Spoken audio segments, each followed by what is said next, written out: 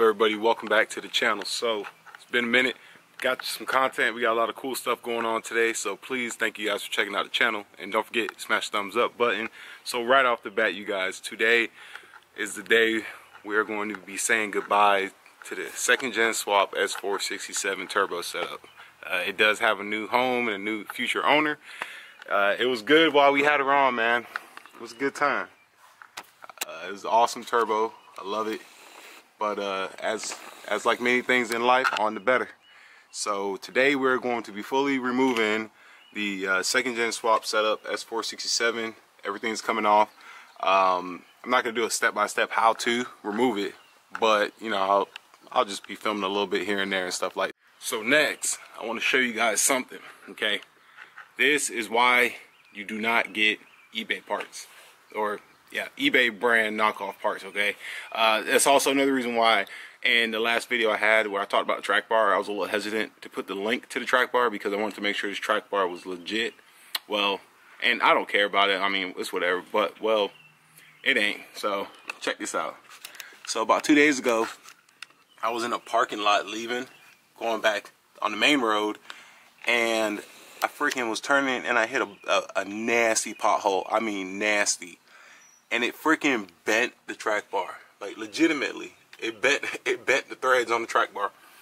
Like when I was driving on the road after I hit the bump, my steering wheel was sideways, and I'm like, what the fuck? But it was driving fine, like, you know, it drove fine. It's just the steering wheel was sideways, and I'm like, okay, something's not right. Get home, get underneath the truck. First thing I see, that right there. So we're gonna be taking that off today because I'm gonna be getting a full refund for my money. I think I spent like 290 bucks on it, so I'm gonna get my money back on that and get me a better track bar. I got one lined up right now, a whole lot better looking than this one was, or looked like it was. This one looked fine. It's just, I guess it wasn't strong metal. So we're gonna be taking that off, getting that all out, and taking off the second gen swap. The cool thing is that this is probably like my, I don't know. Ooh, is that a hornet's nest? What is that? I think that's a hornet's nest. I gotta look at that. Or is that just mud? It's probably just mud. That looks like a wasp nest. You guys see that? What in Sam hell? Anyways, yeah. So we're gonna be taking off the second gen swap kit. I'm gonna get it all boxed up today. Take it to UPS. So I can send it off to the new seller.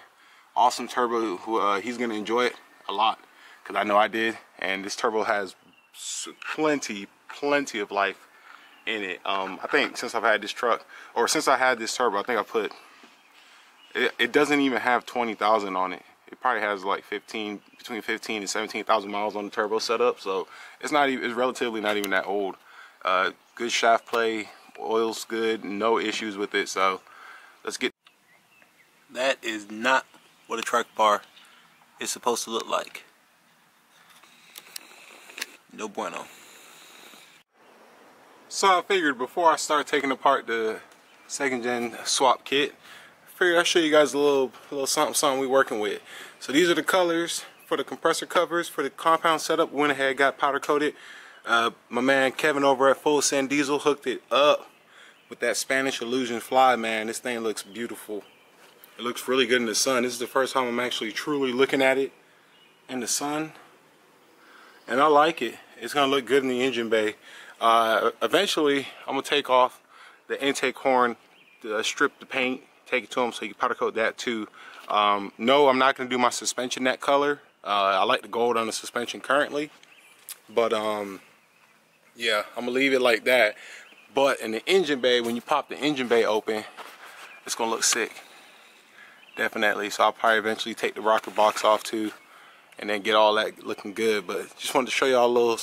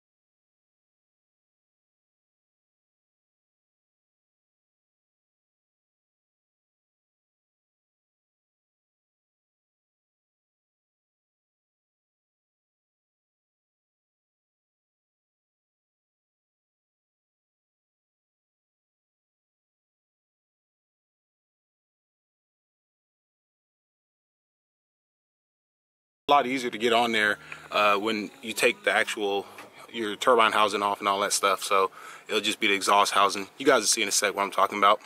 All right, get back with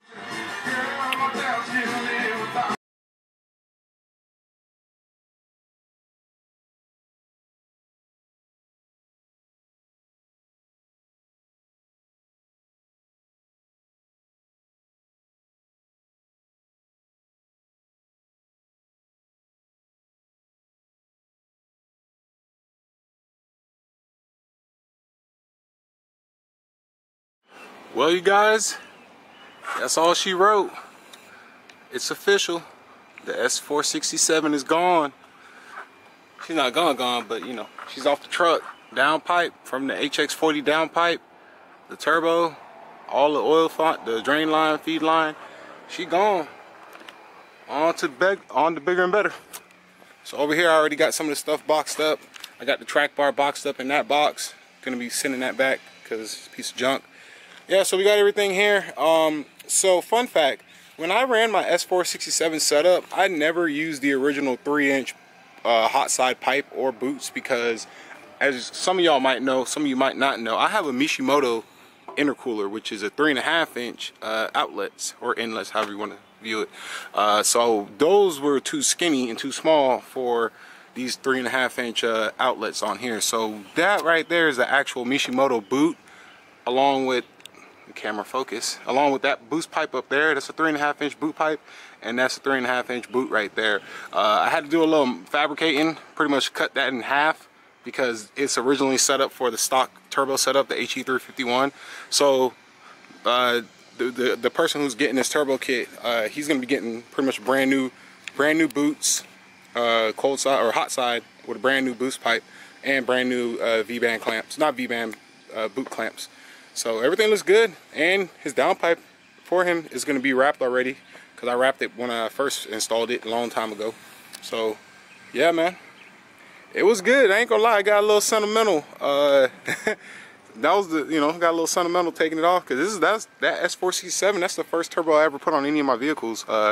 So you know, it got a little meaning to it, behind it, but I know it's going to be in good hands, and you know they're going to get to enjoy it as much as I did. So that turbo got a lot of life in it left. If I was a betting man, I'd be willing to bet that turbo can make on a normal street truck. And I'm not talking about somebody who floors it every time they drive, but a normal driving person with a normal street truck, you know, mild mods, there's no reason that turbo can hit 80,000 miles.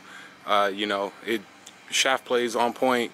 You know, it's just a good turbo. The 467 on these 6.7s, in my opinion, is a really good turbo, and they sound amazing. They sound so good. So I'm gonna box all this up, and then come back over here, and I'm gonna go ahead and take off the manifold, that 3-piece second gen style manifold. Take that off, and then I'm gonna paint it, repaint it, because I painted it a while ago, but I'm gonna repaint it with some exhaust manifold paint, and then I'm gonna reinstall it, but I'm gonna install manifold studs, and also I'm gonna flip it because it has to be in an upward position, the high mount position, for the compound kit to get installed. So good stuff. Alright, you guys, so we're back. Some time went by. I ran my errands, dropped off the turbo that is going to the new owner. He should receive it Saturday. Dropped that off, UPS. Then I stopped at the post office because I had to return the track bar. So that's on its way back to California, wherever that piece of shit came from. So now, and then also stopped at Advanced Auto. Picked up a couple of things. Need some brake cleaner. Always need brake cleaner. More specifically, I picked up some manifold paint and manifold clear. Okay, VHT makes a line of high temperature paints and, you know, clear coats and stuff. So I went ahead and picked that up. I used this before on the top side, and it actually did pretty good job. I only did one coat just because I was curious to see how it would work. But I think it's going to look good. You can tell clear as day. This is the top side. Well, previous top side, because now that's going to be the bottom, and that was the bottom. That pretty much turned like that a week after I initially installed the turbo. These manifolds, and that applies to the turbos too, the turbine housings. They come raw. They might look like they're coated, but that's just the raw metal in it. The minute, if you live anywhere where it's humid like me, the minute you get a humid day or some moisture gets inside your engine bay, which is 100% normal, it's just going to turn orange. I've heard a few people say Steve Speeds do the same thing. They do have, and Eric over OKC was the one who told me about it. They do have people that can like actually paint this stuff, or they sell paint, like specific manifold paint, which looks really good and stuff. But me, you guys know me, I'm pretty resourceful and cheap. So, I'm cool rocking the old spray can. So, plus, you know, if it works for me, then you guys know you can do it too. Okay. So what I'm gonna do now is I'm gonna go ahead and slap a couple coats of, or a coat of black on it, let that cure, then slap another coat. I'll probably do 3 coats of black and then maybe 2 coats or 3 coats of the clear. While that's drying, I'm gonna take y'all up front and show y'all some stuff I discovered while taking the turbo out of it.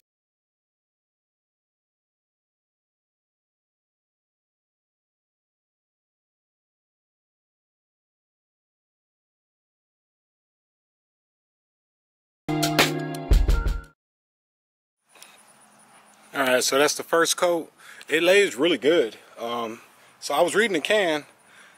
I got a spot I got to hit up. I was reading the can, and there's actually a curing instruction or curing step that I had no idea about.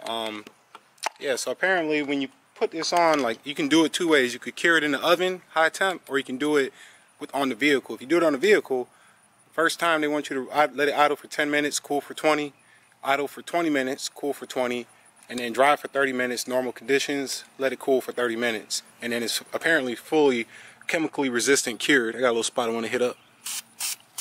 That's my left hand, cut me some slack. But yeah, so, yeah. But this stuff, I mean, it does what it needs to do, man. So hopefully everything works out. I'm curious to see how it looks. Well, I know it's going to look good in the truck, but I'm curious to see how it's going to look down the road. So while we let that dry, I'm going to go in the front, and I'll talk to you guys and show you guys. I also forgot to mention, you guys, I don't even remember if I mentioned it. Got track bars back on. My boy Ryan over at Steel Tooth Fab dropped it off last Saturday. He was able to relocate my front bracket, so look, they went up like 1.5 inches. So we got track bars back on, and it rides so much better, you guys. It just hit me, I just remembered. So definitely, if you got a lifted truck, track bar is a absolute must. All right, you guys, we out here. All right, you guys, so first order of business. We had an apparent, I'm going to say, I'm willing to bet that we had some sort of minor exhaust manifold leak coming from the head to where the manifold connects up. Reason being is because when I wish I was recording this earlier, but I was kind of pressed with time. When I was taking off the manifold, the bottom, the back one, that one, and I think this one right here where my finger's at, all 3 of those were finger loose. When I initially installed this manifold, I torqued it to spec, which I believe is like 31 or 35 foot-pounds. I torqued all of them, even the ones back there. I used a special Allen head to get back there. I torqued it to spec, didn't think of it. Everything's black back there, like, you know, paint-wise and stuff. So it's like if it was white and I saw black soot back there, I know there's an exhaust leak or some sort of manifold leak somewhere, but I never really noticed. And then my EGTs were fine. I never had high EGTs. I actually had really good EGTs in this truck.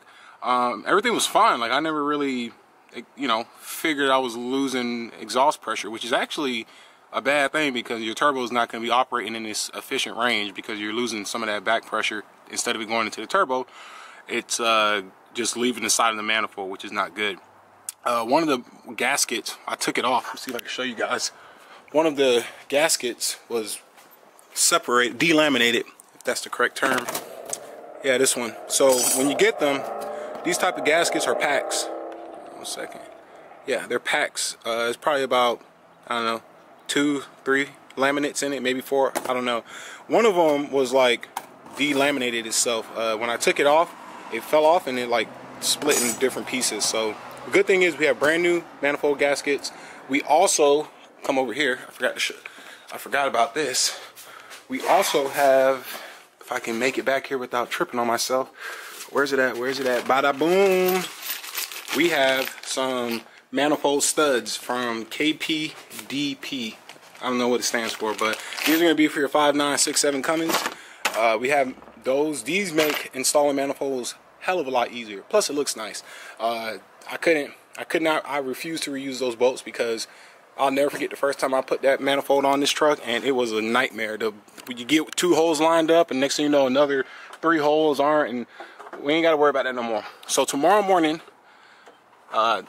is when I'm going to start attempting to install the compounds. So what's going to happen is I'm going to clean up all in here. Sorry, my camera's getting caught on something. I'm going to clean up all in there, get all that stuff looking good, make it look righteous. Got a little, I got a feeling it's that plenum gasket. If my camera will stop focusing on the dipstick because nobody cares about that. Yeah, I'm sorry guys. Anyways, all back there, it's a little oily residue. It's not super bad, like wet, but we are gonna clean it up. Even down there, thank you camera. Get all that stuff cleaned up. Pretty sure I need to take that cover off and put the billet one on already and set up the catch can.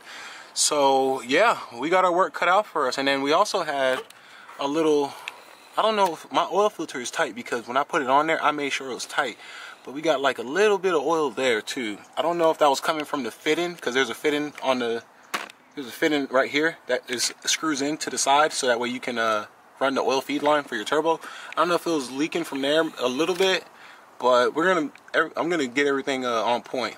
And then my last thing I noticed, if you guys look down here, that is my motor mount. Okay, get that cable out the way. That is my motor mount, passenger side. Pretty sure that motor mount's about shot. That all that rubber in there, I don't know if it's from getting hot from the turbo being above it, but all that rubber down there just don't look the best. So I'm not changing that mount soon because it's fine, but definitely down the road gonna be addressing that, getting new mounts on here because it's almost 200,000 miles. So I figure it's about time. Got the EGT probe off. That gave me a little challenge too. But everything else went pretty smooth, you guys. Real cool. Everything's gone, man. It's kind of weird looking at my truck. So much space over here. So tomorrow morning we'll come out here, get to cracking, take the battery tray out, get all this out the way, because when you're doing a second gen swap, you want as much room as possible. Now I can only imagine when you're doing on top of each other compounds, you want max room. If anybody's curious, for my compound setup, it does not require a AC line relocation line for this one coming from your condenser, or not condenser, evaporator. So we should be good. But yeah, I just wanted to show you guys that. So you know, if you got a second gen swap setup on your turbo, or for a turbo setup, maybe go in there and check your manifold bolts, make sure they're all tight and snug down, because I'm religious when it comes to torquing things to the specification that they get torqued to. I mean, I torque my wheels and everything, so I know I torqued them good and right. You know, I didn't do a retorque on it, but maybe that could have been it. You know, hot cold cycle on it, maybe cause it to, I don't know, loosen up a little bit. But yeah, check that out. That way you guys aren't losing any boost, because no, losing power is not cool. All right, you guys. So I'm gonna go ahead and wrap this video up right here. The only thing I'm gonna do now is go back in the backyard, put 2 more coats of manifold paint on the manifold, and then I'm gonna go ahead and drop some clear on it, and then that's it for today. I'm done. Tomorrow morning I'm gonna come out here, lay all my tools out. I'm gonna lay everything for the turbo setup out on I got a blanket.